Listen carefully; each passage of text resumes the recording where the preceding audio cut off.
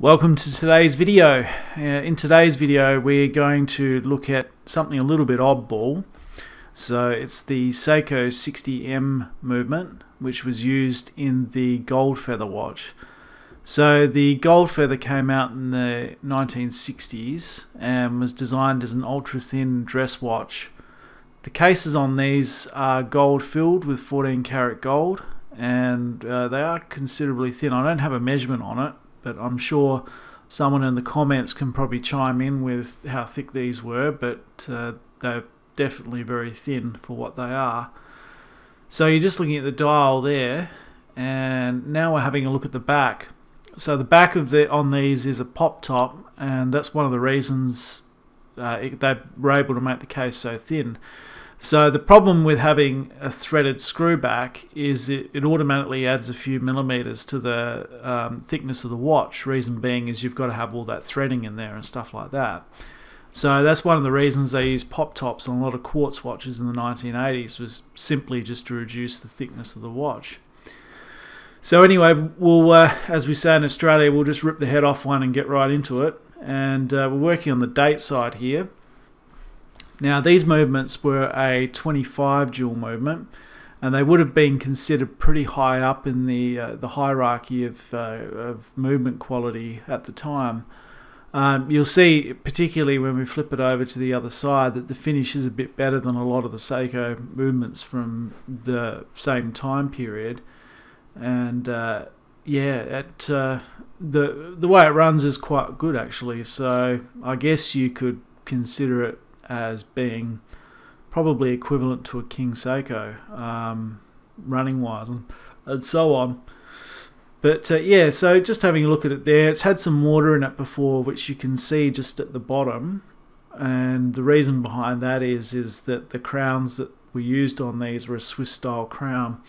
So the thing with the Swiss style crown is that they actually have the rubber O-ring built into the crown, and you can't easily replace it. And of course what happens over time, the O-ring hardens or it shrinks and you get moisture inside the watch. So that ends up being the death of a lot of these sorts of watches that use the Swiss style crowns. And of course the crowns aren't available anymore, so if you replace the crown, you don't have an original crown anymore, or either that or you can't find one that fits the crown tube properly. So considering these have no calendar on them, the date was pretty simple, and now we've flipped over to the train side. So I'm just taking off the balance bridge there.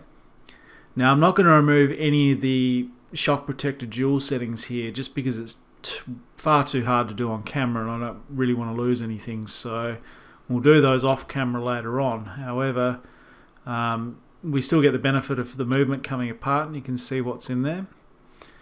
So it's a pretty traditional movement design. The balance bridge is a little bit oddball in that it goes all the way across and is supported on two sides. So the 6138 and 6139 did that, but it's relatively uncommon to see it in the SEIKO movements. So we're just removing that carefully there. And I have to be more careful than usual because parts for these are just about non-existent. So if we lose or break anything, we've really got a big problem here. And you can see there it's got quite a large bridge for the pallet fork as well, which is a little bit unusual. And now I'm just working out which way to... I did film this video around 6 months ago, so I'm a little bit fuzzy, I would say, on what I actually did at the time, but yeah, I mean, it's all going to go very smoothly. Yeah, so I've actually been moving house, so that's what's taken me off air for so long, and I've had a lot of my equipment packed up for really since February this year. I kind of did it the silly way, so I sold the property that I was living in and then bought another one at the same time. So the contract that I won't bore you too much with the details, but the contract that I signed was subject to sale of the property that I had, and that property took considerably longer to sell than what I expected. So that's really what's just taken me off air for so long and has put me a bit behind in work.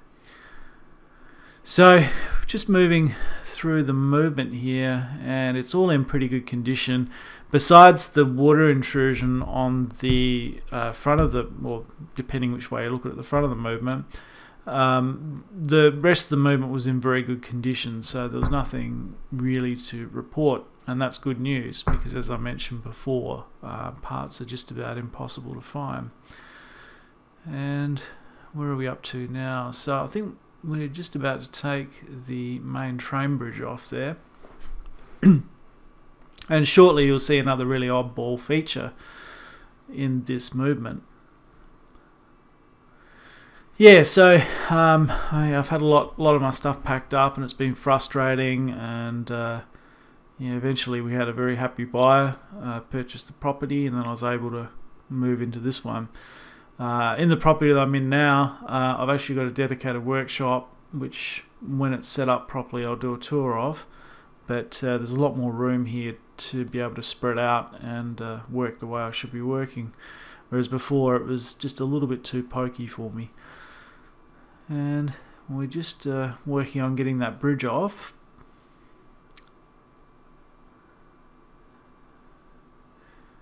Yeah, so it's been quite cold in Australia, or in Adelaide anyway. The temperature in Adelaide generally tends to range between freaking cold and freaking hot, and the cut-over time of the change of temperature is normally about 3 weeks. So yeah, it's just a place of extremes, and pretty much for months it was hot, and then for months it was cold, so it's like 5 degrees overnight and 18 degrees during the day, and yeah, soon it'll be 35 degrees during the day and about 20 degrees at night. But that's just how things roll down here. And I mean, you can put in the jokes about maybe the heat brings out all the dangerous creatures and things like that, but yeah, who knows really at the end of the day. So we're just about to remove that bridge now. It seems to have taken me about forever to get it off, but we're just about there.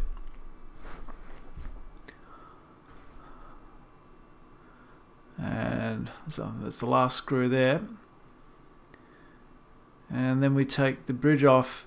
Now you'll see they're a fairly simple gear train, so very traditional style of design. And I'll just take the wheels out there very carefully because I can't damage them.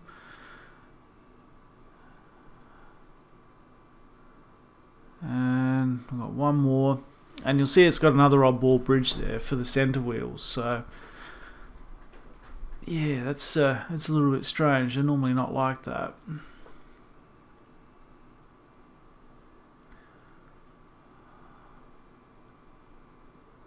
And I'm just going to take the other bridge off now, the barrel bridge. From what I recall, there was no real surprises under here.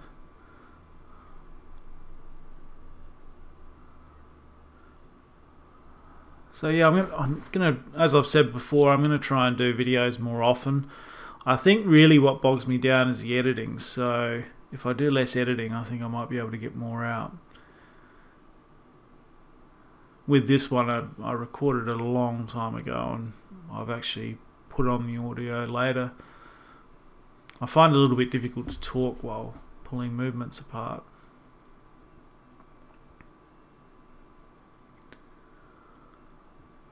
And I think we're struggling with a screw now. It's actually quite hard to do. I've got a new camera set up, which is a little bit better, which is why we're getting the better picture here. So I've actually got a macro lens on the end of the camera, and it does give me a lot more room to work, but it's still pretty cramped, and I can't really avoid at the moment getting my fingers in the middle of the shot.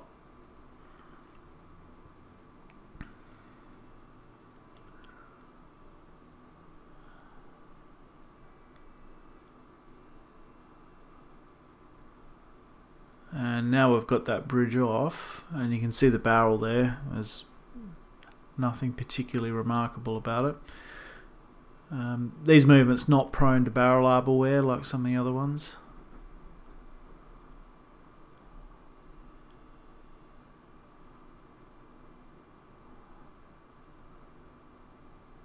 And now we're just taking off that center wheel bridge.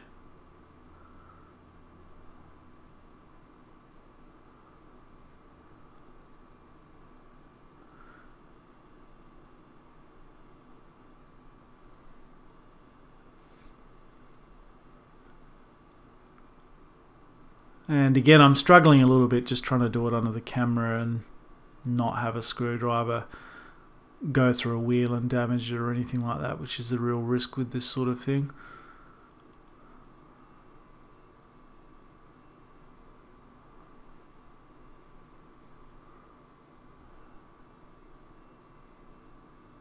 And now that bridge comes off, and you can see it's got a little bit of an oddball set up with the center wheel there, so it's actually got a click that goes on the center wheel.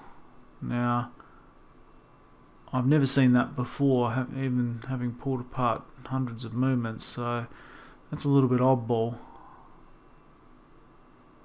I'm sure they had a good reason for doing it though.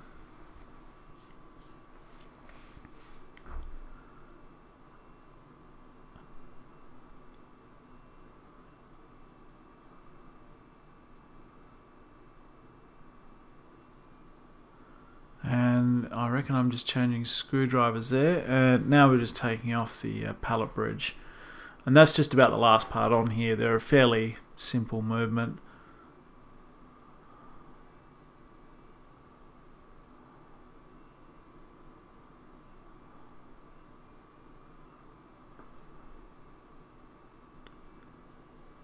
And then we've got 2 more screws to go.